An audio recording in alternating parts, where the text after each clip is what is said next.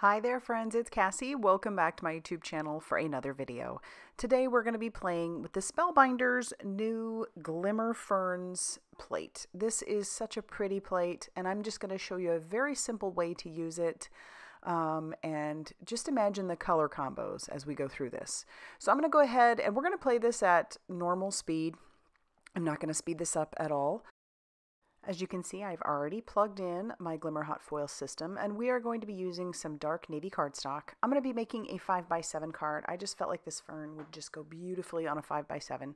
So I've pulled out my quick cutter and some gold Glimmer hot foil. And this quick cutter, I've said this 1,000 times if you've watched any of my videos where foiling is involved.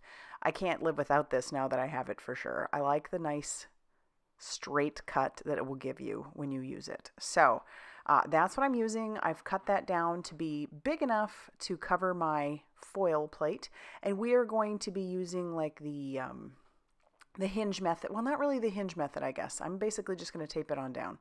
So I've got my cardstock, I've put my foil there. I'm going to manipulate the foil around so that it can completely take that entire foil plate. I'm going to put that down right onto my cardstock where I want it. And then I'm just going to use a little bit of mint tape, and we're just going to tape that down into place because I want to make sure that everything stays where I want it to stay. I probably should cut down that foil, but I'm not super concerned about it, so we're just going to leave it as is. So again, just using a piece of mint tape down here, and then we'll use a piece of mint tape up top. Now the funny thing about keeping my video at normal speed is that you get to see just how slowly I create.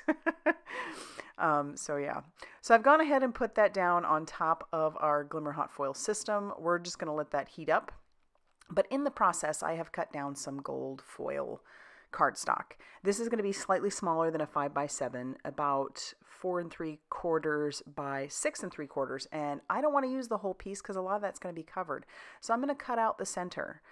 Gold foil cardstock is a little bit more expensive than regular cardstock, at least the stuff that I use. So I want to savor as much of that as possible. And heck, you could do this for any of your layering pieces as it is and save cardstock if you're trying to find ways to save money as a crafter. That way you have more money to spend on stamps.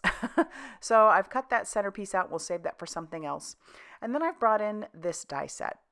This die set was released last month. This is the Thanks and Close Sentiments, so we're obviously going to use that. And because I'm not exactly sure what color I want it, I'm going to die cut both the shadow and the word itself out of both gold foil and some white cardstock. And I've run my system, since it was all ready, through my machine.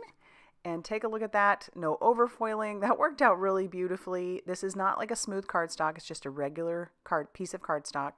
And then because you don't want to burn yourself, you just got to be really careful in peeling off your foil and your mint tape and everything else. So I'm going to let that cool down a little bit, but I love, love, love that gold on that dark navy. It's so classic. So classic. Now I did take my Hello, the white one, and I ran that through a sticker maker. I just preferred that over having some glue potentially seep around with that gold cardstock. So I'm just placing that on top and manipulating the words so that the shadow and everything is all lined up correctly. As you can see, I obviously decided to do the white on the gold, and I think in the end that's going to look super pretty against that gold and navy panel.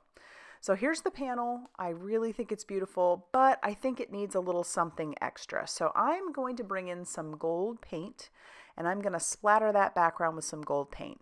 I'm just going to take a little bit of water and put that into my gold paint, put my panel into a makeshift splatter box, and then take a very small, fine brush, and I'm going to splatter that gold paint all over that background.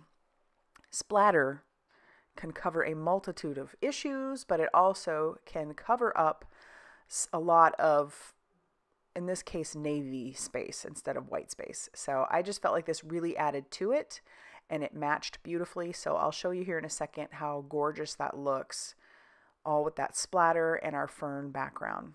This panel is just stunning. Next up, I want to ensure that that splatter is completely dry, so we're just going to go ahead and hit that with our heat tool And then we can start assembling. So now, because I wasn't 100% sure if that gold was completely dry, I'm just putting glue on my gold panel, and then I'm going to stick my navy panel on top of that. Also, that way I'm getting glue just where I want it. And then I have this nice, beautiful gold background. It just looks so good. There's just something about navy and gold. It's so classic. Yep. See, I'm trying to be really careful. Make sure that, and the gold paint is dry, but you know, I've thought things like that were dry before and then they weren't. So then you get it all over your hands or you smudge it, and I just didn't want that. All right. So I have decided that our base is going to be a white base, and I think that's really going to draw out the white hello. So we'll go ahead and put our liquid glue all over our panel, and then we'll attach that down to our white card base, and there'll be a nice white border for our card base as well. Again, not 100% sure that everything is nice and dry, but it is. It's dry. I just, you know, you get burned once, right? And you just think, don't want that to happen again. So we'll take our liquid glue and we'll adhere down the word hello. And then I do want to finish off the inside with a couple of the panels. So I've got a little bit of that gold left over. So I'm going to stick some of that down at the bottom. And this isn't doing a lot to the inside. I feel like this would be, since it just says hello, this would be a great correspondence card for somebody that you maybe haven't talked to in a while and you just want to write a little letter to them. You know, maybe you're not on social media with them, whatever the case may be. But I feel like this is a very good, like, write a legit letter inside. And then I'm going to trim off the excess because obviously that hangs off the edge. And then once I am done with that, that's actually going to finish off our card. I decided not to add anything else to the outside. I just love the simplicity, but the elegance of this card. It just makes my heart so happy. And again, this is a new Glimmer plate. I'll have it linked down below. If you like this video, be sure to hit that like button. Definitely consider subscribing if you haven't already done so. And as always, I will see you very soon in another video. Bye, everybody.